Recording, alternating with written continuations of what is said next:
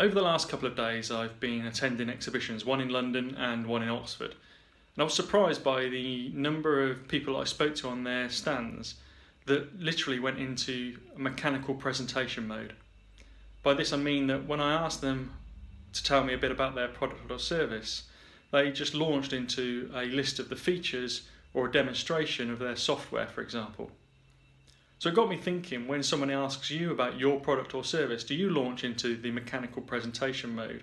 Or do you perhaps ask a few more questions of the person making the inquiry so that you can reply with relevance, you can reply with the benefits of your product or service, so that inquirer leans towards you with more interest.